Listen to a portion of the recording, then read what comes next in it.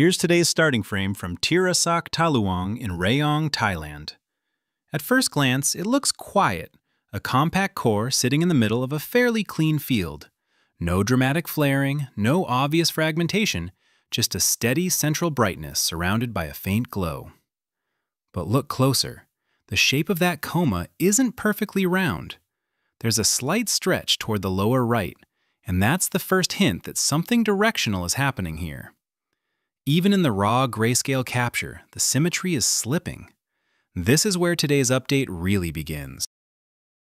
Once we switch into the enhanced color scale view, the story changes fast.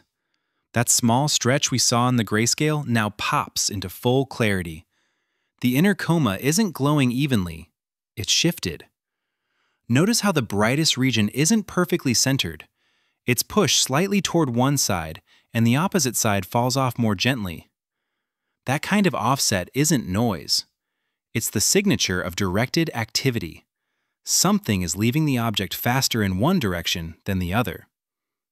You also start to see a faint plume forming, barely lifting away from the core. This is the earliest hint of the clear jet that becomes unmistakable later in today's data. This enhancement confirms the object isn't just brightening or fading, it's shaping itself. Here's where things get interesting. In this high-contrast grayscale frame, the object's core shows a subtle but undeniable directionality. The coma isn't a smooth, circular cloud like you'd expect from a quiet interstellar visitor. Instead, the brightness stretches outward in a single, consistent direction, the same direction hinted at in the earlier frames. What this really means is simple. The activity isn't symmetrical anymore. That dark central region with a softened halo is being pulled, almost nudged, toward the same vector we saw before. And because this view removes the color data and focuses purely on intensity, it confirms that the shape isn't an artifact of processing.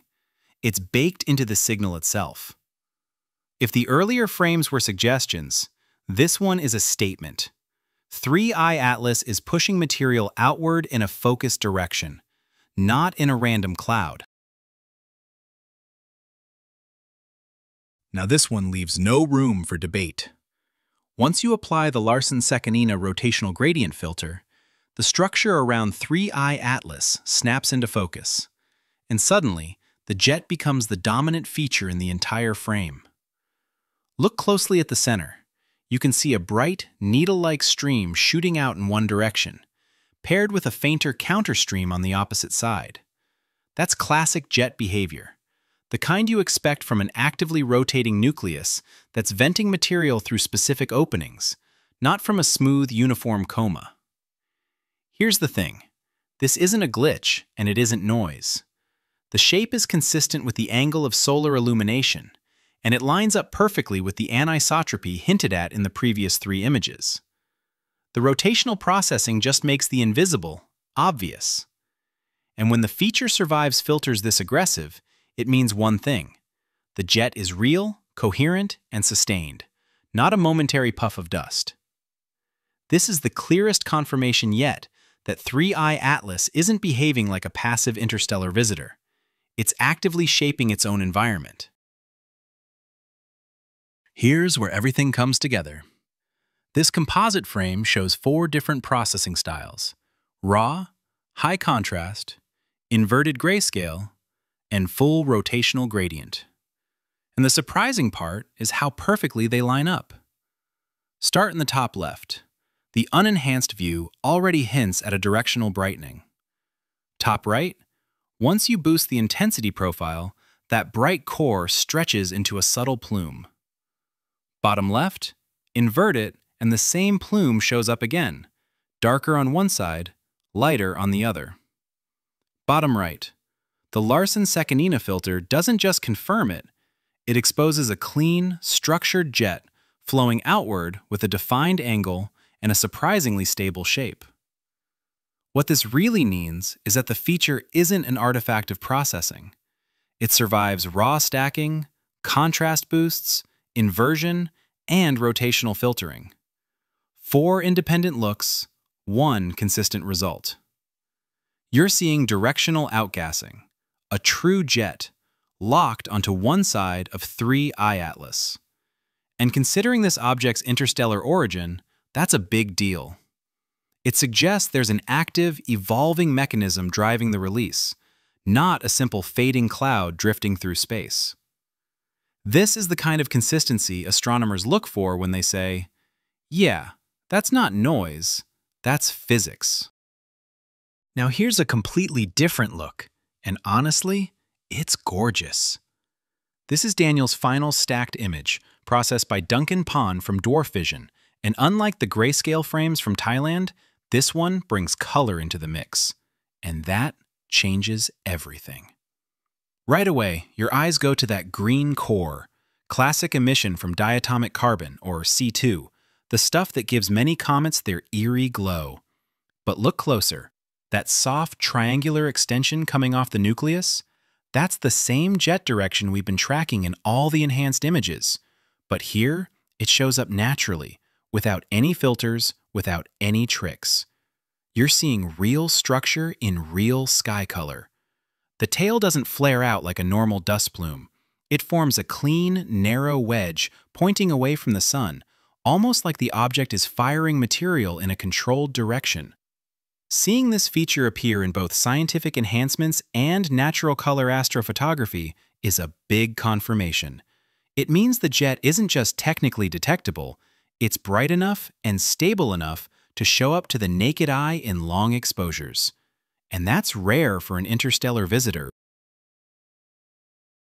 Now let's zoom way out, far beyond our solar system. While we're watching an interstellar visitor show off a brand new jet, JWST just captured this masterpiece. Two dwarf galaxies locked in a slow cosmic collision. And here's why this matters to our story. These galaxies, NGC 4490 and NGC 4485, are basically a time machine. They have low metal content, chaotic star-forming regions, and turbulent gas streams. The same kind of environment objects like 3I Atlas may have formed in before being thrown into interstellar space. Look at the image. The red filaments are dust and gas being stretched like taffy. The bright blue knots are fresh, star-forming hotspots. That long connecting bridge? That's material ripped out during their gravitational encounter. This is the kind of environment where strange objects are born. Worlds, fragments, and icy bodies that later get kicked out into the void. So while 3I Atlas is showing us a clean directional jet right now, JWST is showing us the kind of birthplace where such behavior might actually make sense. It's a reminder that interstellar visitors don't come from quiet neighborhoods. They come from places where gravity, turbulence, and collisions shape everything, sometimes in ways we're only just beginning to understand. If 3I Atlas looks unusual, maybe that's because the galaxy it came from was unusual too. So here's where we're left today. 3I Atlas didn't just brighten, it didn't just stretch. It revealed a clear, structured jet pointing in a stable direction. And when you line that up with the environment interstellar objects come from, the chaotic, violent dwarf galaxy worlds JWST just showed us, the story gets a lot more interesting. Now I want to hear from you. Do you think this new jet is just normal activity from an interstellar traveler? Or are we watching something that doesn't quite fit the usual playbook? Drop your thoughts in the comments. I read every single one. And if you're following 3I Atlas day by day like I am, hit like, subscribe, and tap the bell. We're tracking this thing in real time, and the next update could be even stranger than today's.